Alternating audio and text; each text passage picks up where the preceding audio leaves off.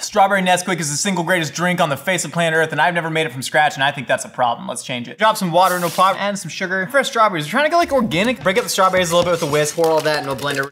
Oh God. Oh. Pour that strawberry mixture into a strainer. Add a whole lot of whole milk. Squeeze in a bunch of that strawberry syrup. Add some ice. Nesquik still slaps.